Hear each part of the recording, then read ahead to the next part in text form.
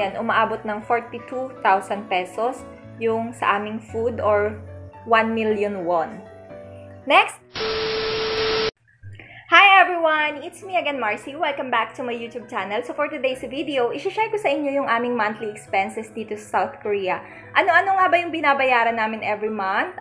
Saan-saan napupunta yung salary ng asawa ko every month? Eto para to dun sa mga gustong manirahan dito sa South Korea or naku-curious lang kayo kung ano-ano nga ba yung mga pinagkagagastusan usually dito sa South Korea.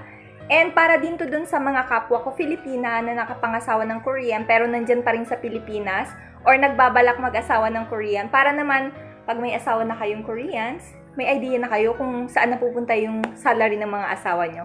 Although hindi naman talaga pare-pareho yung mga binabayaran monthly ng mga Koreans kasi iba-iba naman, malay mo meron silang utang sa bangko. So, etong i-share ko sa inyo, eto yung usually binabayaran namin every month. So, kung magkaiba man yung binabayaran nyo every month, I think nasa sa inyo na rin yun. So, ayan, kung interesado kayong malaman, please keep on watching. Meron pala ako ditong cheese brownie tart. First time ko kasing makatikim nito and sobrang sarap niya pala. Binili to kahapon ng asawa ko sa supermarket. Actually, ang sabi ko sa kanya, maghanap siya ng egg pie kasi nagkikrave ako sa egg pie. Alam niyo na mga girls, di ba, monthly period, para tayong mga naglilihi lagi every month. Gusto natin kumain ng mga pagkain hindi natin usually kinakain. So, eto, sabi ng asawa ko, mukha naman daw siyang egg pie, pero hindi siya lasang egg pie ha. Sobrang tamis niya, pero masarap. So, masarap siyang samahan din ng black coffee without sugar. Since matamis na to, kaya dapat walang sugar. Para wag tayong magka-sakit ng maaga. So, ayan, our monthly expenses number 1, yung house rent dito sa aming apartment. Sa mga hindi nakakaalam, nagre-renta lang po kami dito sa apartment na to kasi yung house ng asawa ko is pinaparentahan niya sa ibang area. Kaya dito namin naisipang manirahan kasi etong area na to malapit doon kung saan siya nagtuturo or kung nasaan yung kanyang private school. So, ang binabayaran namin dito is 400,000 won or umaabot siya ng 17,000 pesos every month. So, ayan, dito sa Korea, each apartment or each location, iba-iba yung price ng mga apartment or yung renta sa apartment. Kung halimbawa sa mga malalaking city, kagaya ng Seoul, ganon, mas mataas or, ayan, mas mahal compare dito sa area namin. I think doon umaabot ng 25,000 to 30,000 pesos every month. Kaya, iba-iba or depende sa location yung binabayaran monthly. So, ayan, kaya naisipan namin lumipat sa mas maliit, mas murang apartment. Kaya ngayon, naghahanap kami ng medyo mas mura kasi papalaki yung mga anak namin, medyo papadagdag din yung gastos. Kaya kailangan naming mag-adjust. And next, yung maintenance dito sa apartment, like electricity, water bills, and everything, yung guard sa baba, lahat. Ang binabayaran namin every month is 10,200 pesos. It depends on the season kasi alam niyo naman dito sa Korea meron silang different season like winter, summer, spring, and fall. So, ang pinakamataas or pinakamahal na season is winter dahil kailangan bayaran yung heater, boiler, and everything. Laging gagamit ng mainit na tubig, lahat. Kaya medyo mahal. So, etong season na to, usually binabayaran namin. By the way, ngayon guys, patapos na yung spring, so summer is coming. Ang binayaran namin is 10,200 pesos. Umaabot siya ng 15,000 pesos usually pag winter. So, nagets nyo ba? Pag winter, mas mahal. Lalo na pag summer din, kasi kagamit ng aircon. Pero dito sa bahay namin, meron lang kaming isang aircon. And bihira lang namin gamitin kasi nasa 12th floor kami. So, hindi ganun kainit. Lalo na pag binuksan mo yung bintana, medyo presko yung hangin. Kaya nakakatipid kami pagdating sa aircon.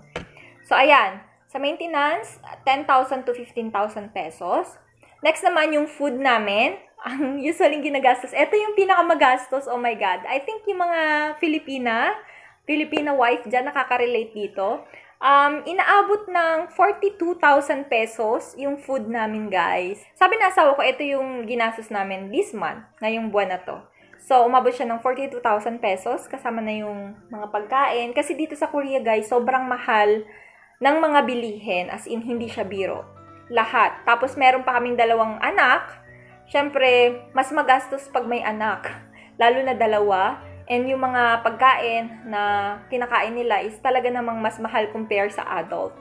And kailangan pa ng mga vitamins and everything. So, ayan, umaabot ng 42,000 pesos yung sa aming food or 1 million won. Next is yung insurance. Yung binabayaran namin sa insurance is 300,000 won or 12,300 pesos. Dito sa Korea, meron silang iba't ibang klase ng insurance. Isa na dyan yung private and government insurance. So, yung sa amin naman, etong 300,000 won, sa amin ng lahat ito. Hindi ko lang natanong sa asawa ko kung private ba to or government insurance. So, dito, each Korean required silang magkaroon ng insurance. Siyempre, para na rin sa kanila yon just in case may mangyari. And kung ayaw mong magkaroon ng insurance, as may work ka, automatic dinideduct ng government yung bayad sa insurance sa salary mo. So, automatic deduction na yun, guys. Kaya, walang escape yung mga Korean pagdating sa insurance. Kailangan nilang magbayad ng insurance. So, next is yung school fee. Kasi nag-aaral na yung mga anak namin, kahit maliliit pa sila. So, usually, ang binabayaran namin sa age nila, yung bunso ko is 3 years old, tapos yung panganay ko naman is 6, magsi-7 siya, Korean age. So, ang binabayaran namin is 240,000 won or 9,844 pesos every month. Dito kasi sa Korea, yung government, kino-cover or sinusuportahan nila yung mga estudyante, lalo na pag mga ganitong age pa. So, yung ibang parts ng payment sa school is yung government yung nag-shoulder, tapos the rest naman is, katulad nito, kami na yung magbabayad, which is yung 240,000 won para sa dalawang kids. So, each is 120,000 won or nasa 4,000 pesos isang bata. So, ganun po nga pasok. Every month yun, guys, every month. So, hindi sila gumagamit ng school bus. Hinahatid namin sila through car. At kasi dito lang naman sa harap ng apartment namin yung school ng mga bata. So, minsan nga nilalakad ko na lang eh. So, ayan yung sa school fee. And then, next naman is yung gas. Siyempre, kailangan natin ng gas. Hindi naman pwedeng lumipad. Diba? So, ang binabayaran namin every month or ang nagagastos namin sa gas, kasi yung asawa ko papasok sa work and lagi pa kami minsan lumalabas, 200,000 won or 8,200. May putal pa kasi, nalilito tuloy ako. 8,200 pesos. So, yan yung binabayaran namin sa gas. Medyo mahal yung gas dito sa Korea pala, no? Ngayon ko lang na-realize. So, ayan, nabanggit ko na yung house rent, yung food, yung insurance, school fee. Ayan, yung internet. Yung internet naman, kasama na yung phone, tsaka yung wifi, cable, eto, 80,000 won or 3,281 pesos. Kasi may mga putal to. So, ayan, basta nasa 3,200 pesos, yan yung binabayaran. Kasama na yung phone, wifi, internet. So, pagdating sa internet dito sa Korea, I think mas mura and hindi ko alam ba't dyan sa Pilipinas, diba? Sobrang bagal, tas ang mahal ng internet. Dito sa Korea, eto lang, pero naka 5G sila. Akalaan nyo yun. So, ayan guys. Meron pa kaming isang binabayaran since yung asawa ko, diba, nagtuturo siya sa school or sa private school and syempre nirerentahan din namin yung building para dun sa private school. So dun sa Hagon, yung Hagon private school kung saan nagtuturo yung asawa ko, yung monthly renta dun is 400,000 won din, parang ganito sa bahay namin, 17,000 pesos. Basta same sila ng renta dito sa apartment tsaka dun sa Hagon ng asawa ko. Hindi ko alam bakit pareho, which is mas malaki tong bahay namin. Siguro ganun talaga. Tapos yung maintenance naman doon is umaabot ng 200,000 won or 8,200 pesos. Yung sa renta or sa maintenance ng Hagon or ng private school. Kasama na din doon yung electricity, yung water, and etc. Tapos yung internet naman ng asawa ko, umaabot siya ng 40,000 won or umaabot lang siya ng 1,400 pesos. So, yung internet naman ng asawa ko doon, like phone, wifi, ganun. Wala namang cable kasi wala namang TV doon.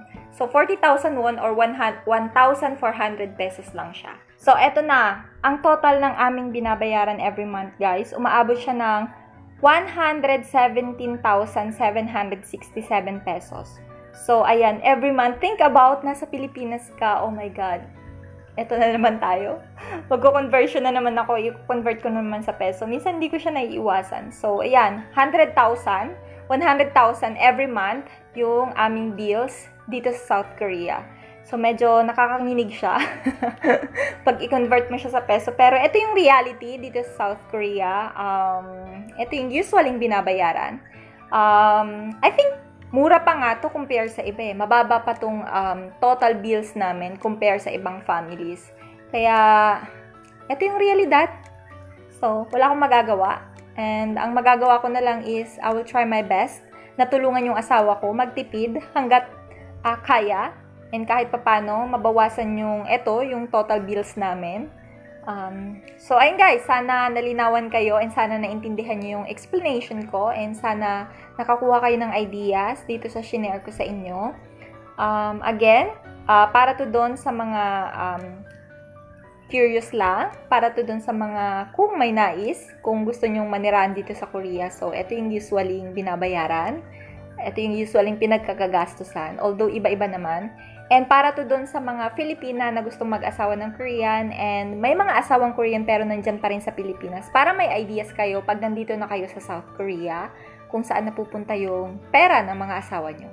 So, again, hindi ko sinasabing pare-pareho or ito yung talagang exact na binabayaran ng bawat Korean. Ito ay parang ideas lamang na i-share ko sa inyo. So, kung nag-enjoy kayo sa video na to, please don't forget to subscribe and click the bell button. And also, please give me a thumbs up, hindi thumbs down. Okay? And pwede rin naman kayo magbigay ng thumbs down kasi sign nyo na kailangan kong i-improve yung sarili ko or yung the way how I talk and the way how I vlog, siguro. So, ayan, kung may mga gusto kayong i-suggest about sa next vlog ko, kung may mga gusto kayong ipagawa, basta wag lang mukbang, guys. So, itatry ko yung best ko na gawin yan and pagbigyan yung mga request nyo. So, hindi muna siguro ako magsha-shoutout, guys. Hindi ko kasi nalista. And sobrang late na. Mamamatay na yung cellphone ko. So, ayan. Thank you so much for watching. Sana nalinawan and naintindihan nyo yung explanation ko. So, ayan. See you on my next vlog. I love you all and thank you so much. Gusto ko rin pala magpasalamat sa lahat ng nag-pray sa mother ko and sa lahat ng tumulong or nagpadala ng pera para sa mother ko, sa tumulong financially. Maraming salamat. Alam ko ayaw niyong magpabanggit pero thank you so much kasi sobrang laking tulong nung mga perang pinadala niyo para masuportahan yung hospital bills ng nanay ko.